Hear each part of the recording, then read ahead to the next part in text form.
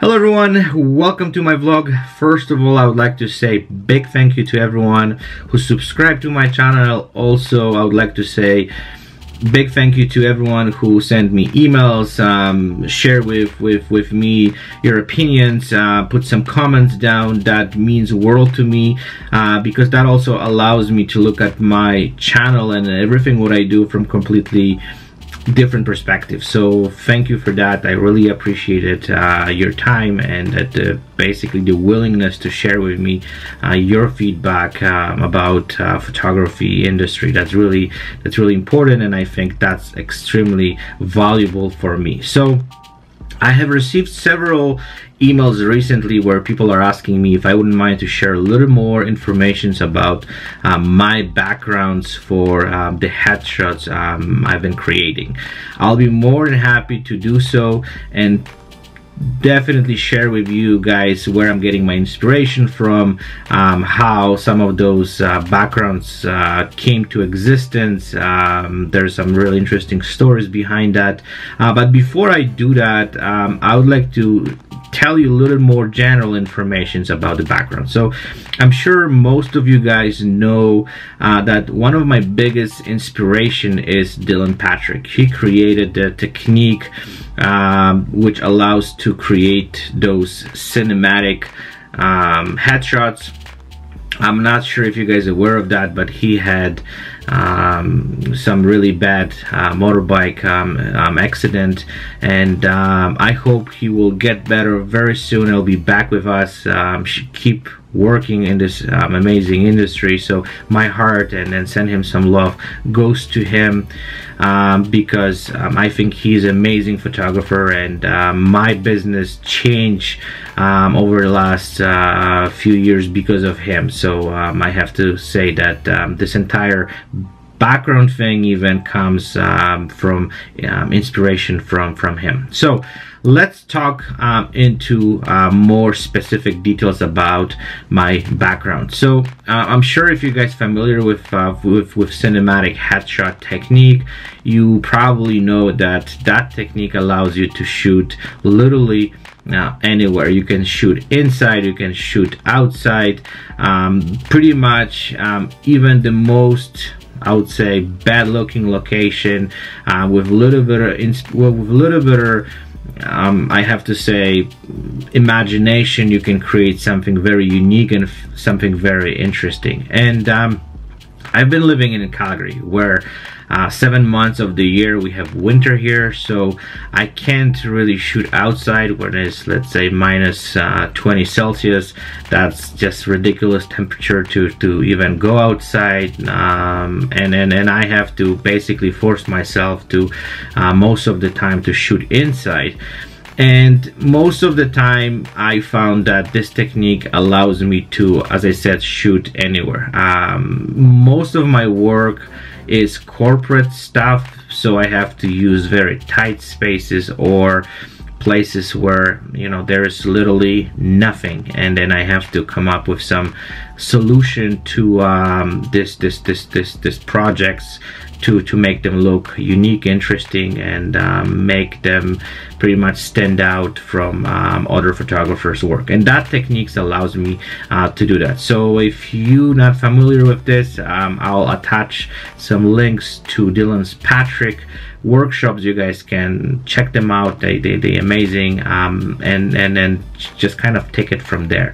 But again, first of all, what I want to say, this technique allows you to shoot any place. So what's are my favorite backgrounds? So let's I'm gonna go through some of them and discuss them. Why do I like them, and why they're so interesting and why they're so unique. So let's say I'm shooting, most of my photo shoots are in the client's locations, because I don't own studio, and most of my clients wants me to come to them. So I have to pretty much show up and come up with the idea on the spot. Sometimes it's difficult, sometimes it's really easy, but there's few specific things which I always look for.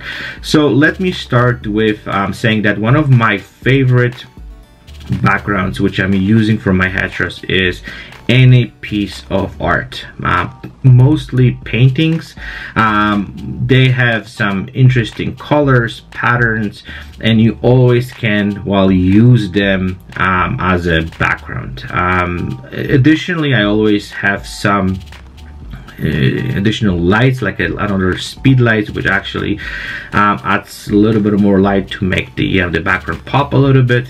But that's something which is always cool to use as a background, and I will show you some samples. They pretty much, you can create stunning stuff. On the top of that, what I found is most of those piece of art people have at home, they have some meaning to them. So they, I don't know, they brought them from some trips. This is, let's say, their favorite artist, or someone important gave it to them. So there's some meaningful thing on the top of that. So you not only creating interesting headshot, but also you add some additional value, because they know the background you are using have some value for them or some meaning for them. So that's extremely cool. I found a lot of my clients, they not only like the headshot, but they also most of the time they're telling me, look, I really like this because there's some kind of hidden some kind of hidden information or some hidden aspect of the headshot which has a little more meaning to them. So that's something which you can kind of look for. And most of people these days, they have some kind of paintings or some kind of art in their homes, and just look for them, because they always they can create something very interesting. So let's say I'm shooting outside. So what actually inspires me and what I'm actually going after. I absolutely love graffiti. The sad part is there's not too many graffiti in Calgary. There is some kind of law in place, which there's a couple companies, I think, which whenever they spot some interesting graffiti, they always clean it up and paint it over and pretty much destroy this art. And I absolutely love graffiti because those creates amazing backgrounds for the headshots. And if you're living in the places which have a lot of them, just go after them and use them, and you will see they're gonna be really interesting, and they're gonna give you some very, very unique headshots which nobody can kind of, I don't know, create it, or like well, they give you a really unique look. And I found that whenever I drive even around these days, I always look for graffiti, because if I can spot something interesting, then I will just make a note where I found a place, and just cross my fingers that they're not gonna pretty much like paint it over or clean it up, because some of those piece of arts, they're extremely cool, extremely unique, and that's always helps you to get something very, very interesting. Another thing what I love to do is using projector. And if people who didn't kind of hear this idea, I'll attach a link. I've done separate video where I actually show exactly how those backgrounds come to existence. Pretty much I'm using white wall, and then I'm using projector, which the image which is projected from the projector is used as a background, and that also gives you unlimited amount of different concept ideas. You can use different photos, blur them, and create some very interesting backgrounds. The one disadvantage, like you have to shoot in the places where have I have to say, like a white wall and access to the outlet, plus you have to have computer, you have to just do a little bit of preparation with finding those interesting images and pictures. And sometimes it's also good to work with the client. If let's say they have some images or something which means something to them, you also can incorporate them into the session.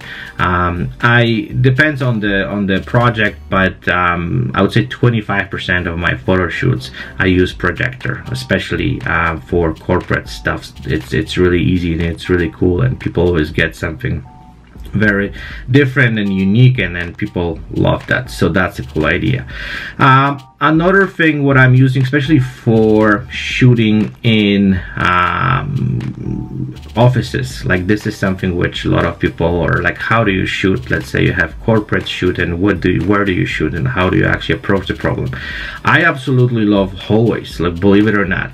Those are the places where, first of all, they have a little more room which you can set up your equipment, plus they give you really interesting lines, and pretty much you're good to go.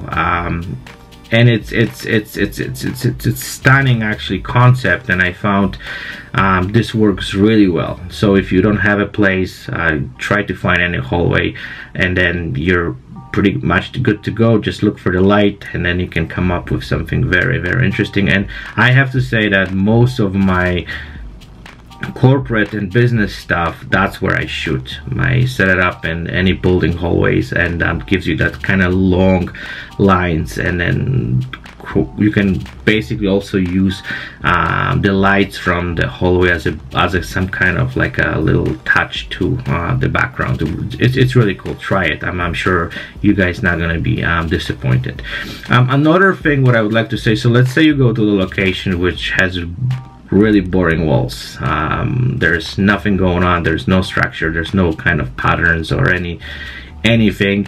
I always carry with me gels, and I always have some additional speed lights where I can definitely add some colors or actually move the lights around to create some kind of different patterns and interesting kind of looks to the background. And I've been in some really crappy locations where there was absolutely nothing, and because of this additional color, that always adds something very, very interesting. So and also you don't have to buy those expensive ones. I sometimes use like a plastic foil and use marker to color certain colors and mix them up, and that also, and I'll try to do another vlog about it to showcase how I actually create those. But they're not, also those gels are not expensive. You can get them for about 20 bucks on like Amazon, where you know you have